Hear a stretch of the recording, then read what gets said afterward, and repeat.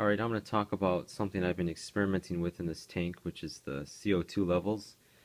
I don't inject CO2 or have DIY CO2, anything like that, but I have been trying to figure out the best way to keep the CO2 levels up in this tank without actually, injecting the CO2. And the main reason I've been doing that is because of the struggles I've had with this rotella back here, which now looks fine, but just a few weeks ago I was having some real problems with that, so I started to dose the with the estimated index dry fertilizers, and I also I also added this power head because I read somewhere that more circulation in a non-CO2 tank would allow more of the water to be exposed to the levels of CO2 in the atmosphere, which is I forget, but anyway, yeah. So the more circulation would introduce more water to the surface, and therefore we'd have more CO2 diffusing into the water. But I recently noticed in some pictures that I had taken a while back, and it's always good to take like a journal of your tank as you go along for this reason, and that is I noticed recently after I added the power head, I started to get some straggly growth and smaller leaves on some of the rotella. Not directly after I added the power head, but about a week after that. And I found that strange, so I've been turning off the power head just to see what would happen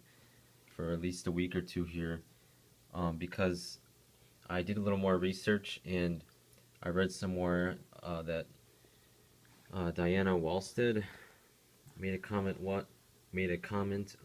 once about a dirter tank, how in a non-CO2 tank in general, more circulation is better, but in a dirter tank with no CO2, less circulation is actually better. And this is something that Dustin from Dustin's Fish Tanks has also somewhat said in some of his videos regarding the water circulation and stuff like that. So I've just been having the filter on, which isn't making much of a disturbance in the surface of the water, and no power head for a while here, just to see what is going to happen, because I'm hoping that that maybe the growth problems that I was having with the rotella was directly related to CO2, because Tom Barr on his blog, he always seems to say that most of the time it's a CO2 issue, especially in low-tech planted tanks. Since you have so many plants, they're going to use that CO2 up quick. So yeah, that's what I've been experimenting with. I've also been letting the CO2 kind of build up at night, so I haven't been running the power head at night either. Since plants release CO2 and uptake oxygen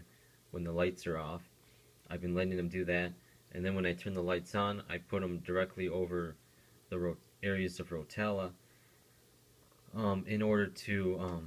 make sure they're getting light when the CO2 levels are the highest in the tank. So I'll be making another update on this experiment in a week or two here to see how it's going. But that's all I got on CO2 for now. So thanks for watching.